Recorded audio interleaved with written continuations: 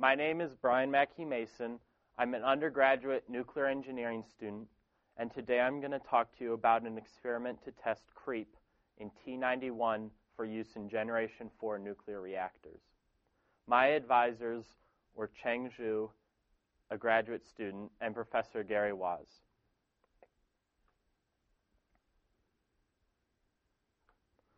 So first, I'm going to talk to you about some background information. T91 is a metal used in Generation 4 reactors for fuel pellet casing. We don't know much about this metal, so we would like to know more. One of the properties that is important to nuclear reactors is creep. Creep is when a load is put on a material for a prolonged period of time. A better understanding of the mechanisms of creep, as well as creep rate, is desired from this experiment. Here I have a graph to show you the basic understanding of creep.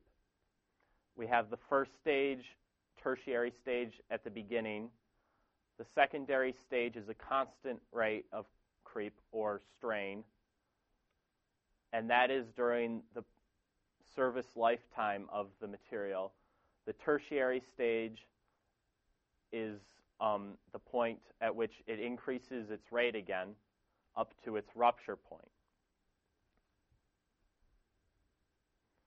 So in the experiment, my part in the experiment was to do a lot of data analysis and algorithms. So data comes in the form of a matrix in a large text file. And we need to have methods available and algorithms available to us to analyze this data in an appropriate and correct method. This is an example of the data we could receive from some of our tests. Sigma is our stress or our applied load, T is time, and epsilon is strain. And this is the data that I used to run tests on the algorithm that I designed. I designed an algorithm to, well, I'll get into that more later. So how do we analyze data? We can graph it, derive an equation, or find a derivative, or integrate it to analyze the data and better understand the processes that are taking place. I chose to derive an equation because this is the most appropriate method for the experiment. We wish to understand the process and predict future behavior of these metals. So an equation is the most appropriate form of analysis available to us. How do we find the proper equation? Well, we have to vary the parameters of the experiment to find the most appropriate equation available. We can vary in our experiment, we can vary the stress or applied load. We can vary our dose rate applied to the sample. And we can vary the temperature near the sample. We also need a list of equations available to us in order to determine all of the dependencies of the data. So I developed an algorithm in order to find an equation to describe the creep in T91. This is the data set I showed you earlier. In this data set, the stress, sigma, was the varied parameter, and this is what I used to test the algorithm in order to ensure it worked well. The algorithm involves a basic algebraic formulation of dividing all of the data by itself and then solving for the dependency. So in order to test the data, I assumed a power dependency on the applied load. And this is how I solved for that dependency. Just a simple algebraic equation, nothing too special, but it uses all of the data points that were collected to ensure that the error was minimized. These are some of the results I obtained from this testing of the algorithm. I randomly generated data and then found a dependency on that data.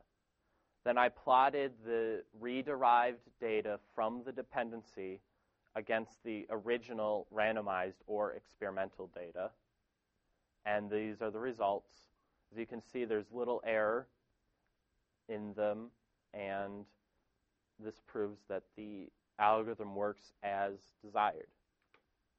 This is another way to display the data. In this case, it shows strain versus stress and a power of approximately 2 dependency. This graph has the experimental data or the randomized data plotted against the theoretical data where I assumed a power dependency of 2. The randomized data was centered around a value of 2 with some random standard deviation which would occur in any experiment we conduct. So finally, I'd like to conclude by mentioning that this method is only a statistical process, and it relies on the experimenter's ability to understand the theory well and to to choose the correct equations. Certain assumptions have to be made for this algorithm to be valid. The theory must be solid behind the equations. The reason for choosing the equations must be valid, as this algorithm doesn't account for mistakes made by the experimenter. And each parameter must be independent of each other parameter. The future work in this project, the algorithm, would be to allow for more user choice, such as inputting their choice equations into the algorithm in order to find a better dependency, as well as for choosing a certain time as to when to find the dependency. Because as you see from the graph, at certain times there are certain different dependencies on certain values because the creep rate changes over time. So it would be important for the user to know what mechanisms are taking place at certain stages of creep. And finally, I'd like to thank you for watching this video presentation and for my advisors for giving me this opportunity this summer. Thank you.